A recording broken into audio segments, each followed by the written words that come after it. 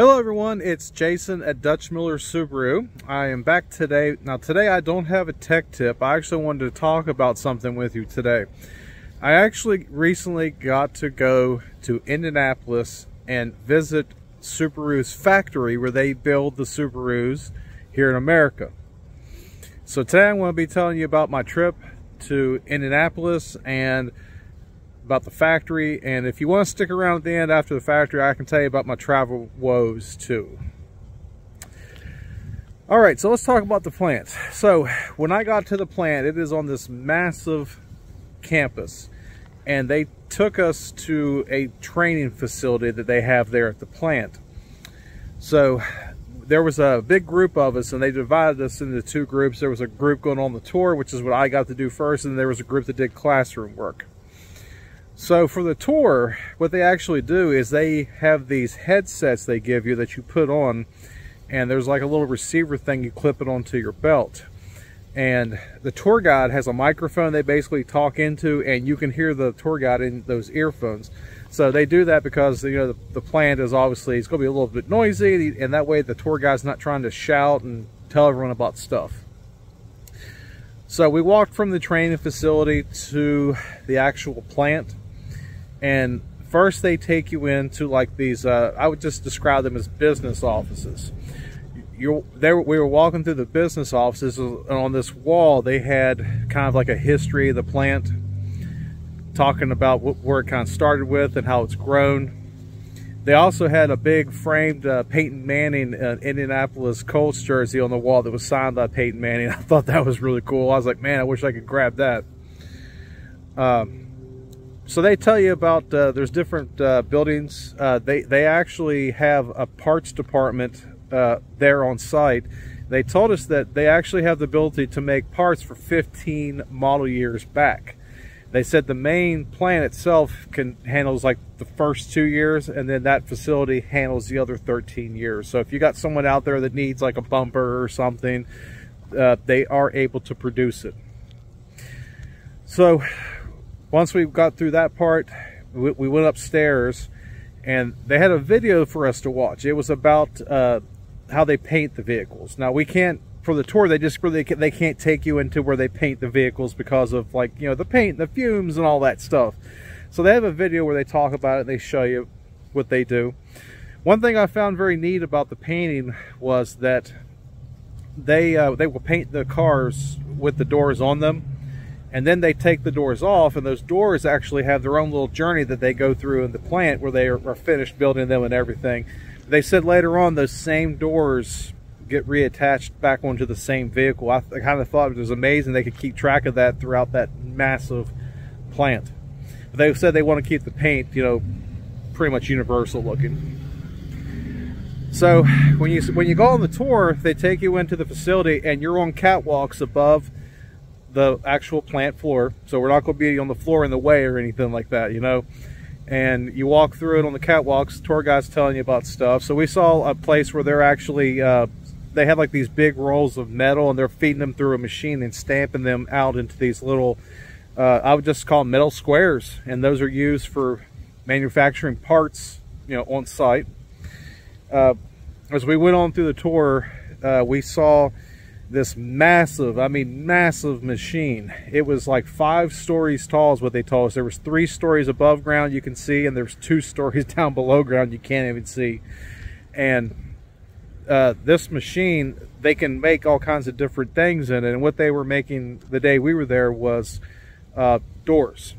That machine got up and rolling, and it just started spitting out doors, and there was guys at the end grabbing them and stacking them up and stuff.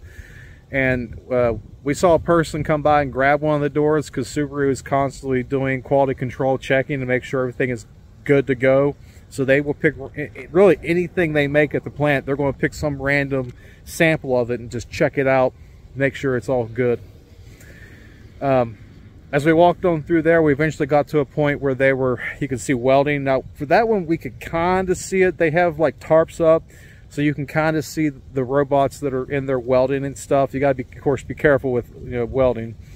But it was really neat because the cars would be sitting there, and they would kind of rise up, and you'd see all these arms just come in and just start welding just all kinds of stuff, and then they would all stop, back up, the cars would go down, they would go forward a little bit, rise up, and here's all the arms coming in to do more welding. And they actually had different Subarus in a line, so it wasn't like all Outbacks, all Legacies. The robots can tell what vehicles they're welding and where they should be doing the welding at. After we got through there, we went on through to an area where we saw workers who were actually in the cars putting stuff in and stuff. And the tour guide mentioned that the teams, there's like a team of 8. They said every person on the team knows how to do every job on the team, and they said what they will do is that a person will do a job for 2 hours and then they'll switch them into a different job. They said that way people aren't just getting bored, doing the same thing. And it helps to make sure that they don't get complacent and start making mistakes. So I was like, and you're also, they said they're getting to use different muscle groups and stuff. So I was like, that was a great idea, I thought. So as we went on through, we saw where cars were starting to come off the line. They had an actual full mechanics bay there. So they said that, occasionally, yes, something goes wrong. It's a man-made machine, and we have a full mechanics bay. So if we find an issue, the car goes there, and they work on it until it's fixed, and then they put it back out to keep it going through the line. I saw where they calibrate like the eyesight technology, blind spot detection. They have little bays that they do all that in. So it was just an amazing facility. Very, very clean. Safety is obviously a big top priority there. When I was coming in, I could see it because they have they call it a motor pool where they put all the cars. I mean, it's just a massive parking lot with cars everywhere. So that's where they go after they get them through the factory and stuff.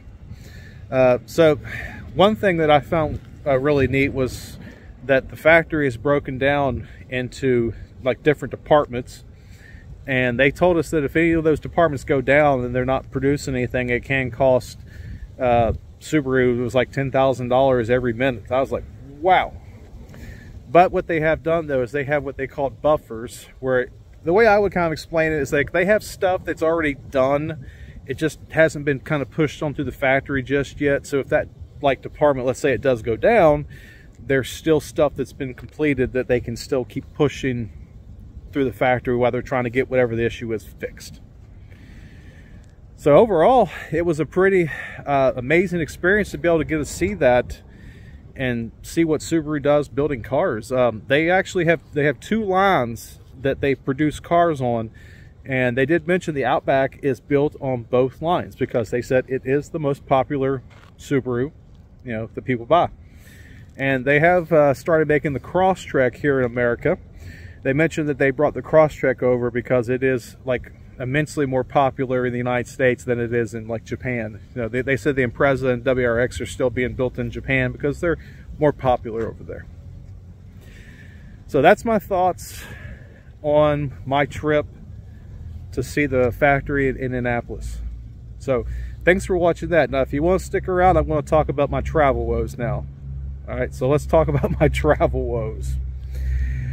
So my first flight out of where I live, plane comes in, people get off, they let us get on.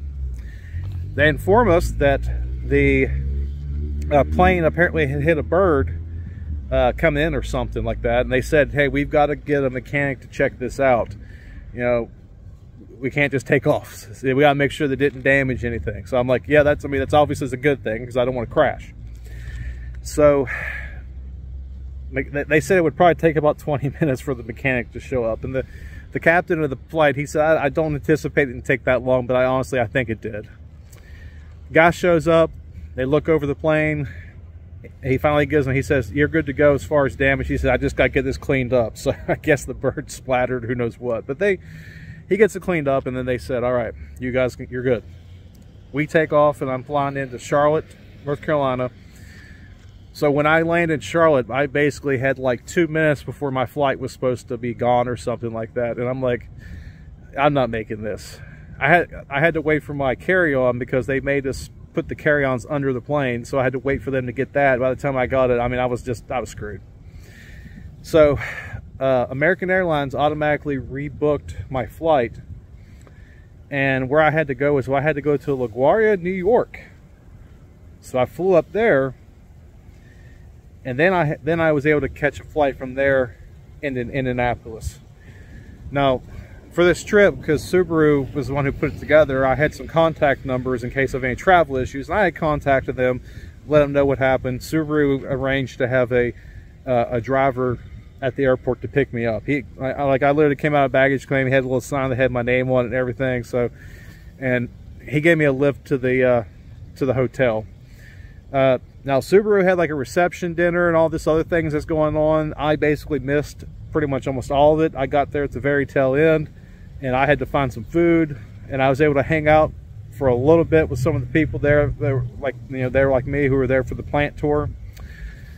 So then, you know, went to bed, got up the next day, did the Subaru stuff. They take me back to the Indianapolis, and I had about 3 hours before my flight was a flight back to Charlotte, and that flight eventually does get delayed.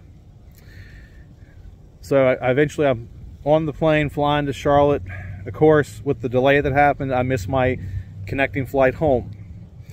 So again, American Airlines automatically rebooked me, and they had, and then, now this is Friday night when this is going on, they had me booked for a flight leaving out, it was like Saturday, the next day, Saturday night at like 9:30 to fly to Washington, D.C. and then fly home. And I'm like, man, I got to do something about this. So I waited through line. There was a huge line for American Airlines customer service, and I get to talking to them, and I'm like, hey, you know, there is an airport that is like 45 minutes down the road from where I'm trying to get to. I was like, do you guys fly there? And they're like, yes, we do. And so they do some looking, and they're saying, I can get you to that airport. It was like tomorrow morning. It'll take off at like 9 or something like that, like 9:30. I'm like, that's the best you can do? They're like, that's the best we can do. And I was like, okay, I'll take it. Now they looked at why my flight got delayed, and they were going to see, they were like, let me see if we can get you a hotel voucher for the evening. And my flight was apparently delayed by weather, and apparently, I mean, I don't fly much, but apparently that if your flight gets delayed by a weather issue, they consider that an act of God, and they are not going to give you a hotel voucher. So at that point, I'm calling my wife to tell her what's going on, and I'm trying to figure out what in the world am I going to do. It's almost getting close to midnight. I'm trying to figure out, you know, the hotel. I'm calling some hotels to find out if they have a shuttle service this late at night to come pick me up. They don't. I checked Uber to see like what's it going to cost for me to get to a hotel. It was almost like, you know, 30 bucks. That's not even counting a tip, because I know those guys that drive, they expect a tip, and I'm just like, I can't afford this. So I wound up I'm just like, well, I'm just going to try to stay the night in the terminal. So I thought maybe I could catch a cat nap or something. So I started watching some movies on a tablet and stuff and hanging out. And what I learned is in Charlotte, at their airport, apparently late at nights when they decide, hey, we're going to clean this place. So there was no getting sleep, because there's people going around with vacuum cleaners and all kinds of stuff. So just had to deal with it. So eventually, as the morning rolls around, I called some friends, because I've got to find someone that can pick me up at that airport. Got a ride arranged, and then flew in to the airport. Buddy was there to pick me up, and I finally, you know, a little ride down the road, and I'm finally home. But I was up for from 6 a.m. on Friday, and I took a cat nap when I got home for a little bit on Saturday. There wasn't much of one, because I had some stuff I had to do on Saturday. Now, I didn't work Saturday. I was planned ahead and took that day off in case of what happened, travel issues.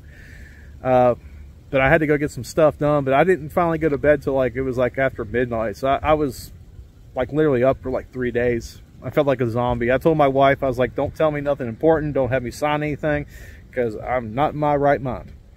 And I went to bed, and who knows how long I would have slept, because my wife actually woke me up at 11:45 a.m. on Sunday, and she was like, are you going to sleep all day? And I'm like, I don't know, I might have, but we're not going to know the answer to that one now. So that was my travel woes. I enjoyed the trip to Indianapolis. I had a good time. I wish I could have got there sooner to get to partake in more of the activities that were going on and stuff, but being able to see the plant, I mean, that was just very cool. So if you stuck around for this long and watched about my travel woes, I really appreciate you sticking around to the end. So thanks so much, and I will be back again with some more Subaru tech tip videos and some other stuff too. Why not? So thank you so much. We'll see you next time.